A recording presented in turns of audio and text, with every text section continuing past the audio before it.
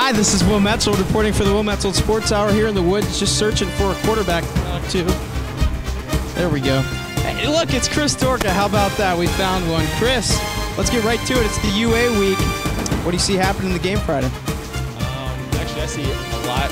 You know, first of all, we're hoping that a bunch of fans come out from what we hear. We're hoping the bird cage is crawling with fans, and you know, it's been since 1991 since we've beat them.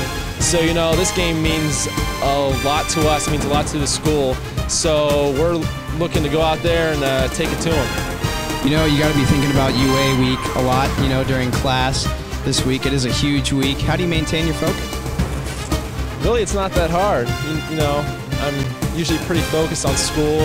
I really never think about the game. That's right.